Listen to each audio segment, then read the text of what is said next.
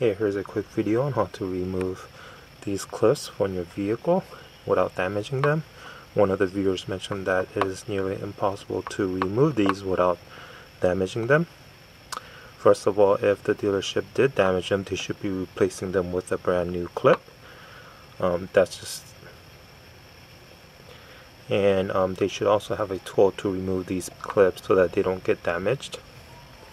Since I don't have anything, I'm just going to use a slotted screwdriver. Again, I'm doing this with one hand, holding the camera with my other hand. All you do is you just have to pry this on one end to lift this slightly up.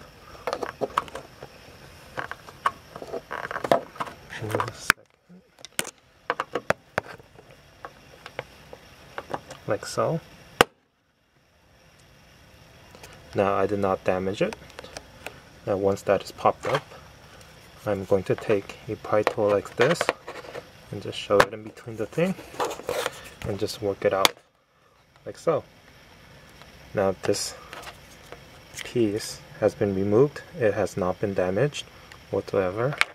I'm just going to take it and put it back into the slot and push it in. Now again, undamaged. So this was the procedure on how to remove these clips without damaging them so that you can reuse them. Thanks for watching, and hopefully this answers your question.